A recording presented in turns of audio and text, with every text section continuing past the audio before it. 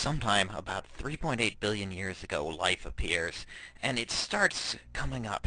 There's new kinds appear, there's evolution going on, there's splitting of the types of things that are alive, and each of these lines represents a lineage. It's a living type, something that's alive in the world.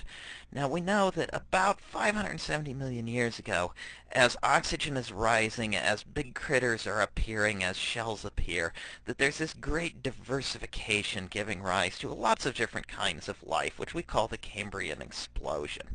Um, we find more and more types coming up. Each new living thing can give rise to other ones. And there's always some extinction going on, and so some of these lines don't come up to the today. But there's quite a variety of life. Land plants appear, land animals appear, and then we see this hideous mass extinction at the end of the Paleozoic, when most of the things on Earth died, probably because a really hot stagnant ocean is belching out poison gases that are really nasty. There's still a little debate on that. We know that just a few things managed to get through that, and that they then are spreading, giving rise to new species in the new world, because all the big critters were gone. There's room now for diversification. You get dinosaurs appearing and other interesting things. The dinosaurs are actually doing very well. They're flourishing. They are the big critters. Mammals are around, but they can't beat the dinosaurs. And then the meteorite does, and so you get the great mass extinction at the end of the Cretaceous, and the end of the Mesozoic, and just a few kinds again succeed in getting through.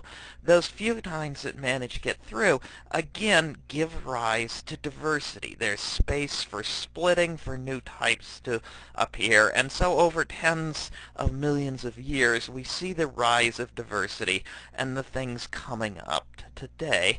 And so the world goes back to being a very rich, very diverse place, again with some level of natural extinction, but with a lot of splitting going on, a lot of types getting up to today. Now, a couple of things that you may want to notice.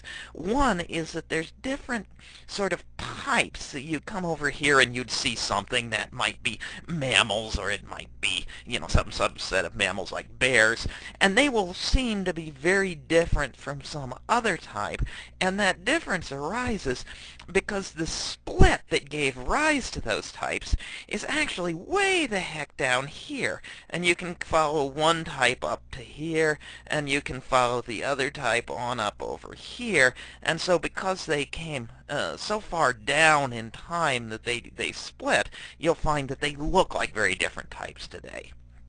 The other thing to notice, there is a reasonable chance that today, as we see marked right there, today may be the next mass extinction if we don't change our behavior.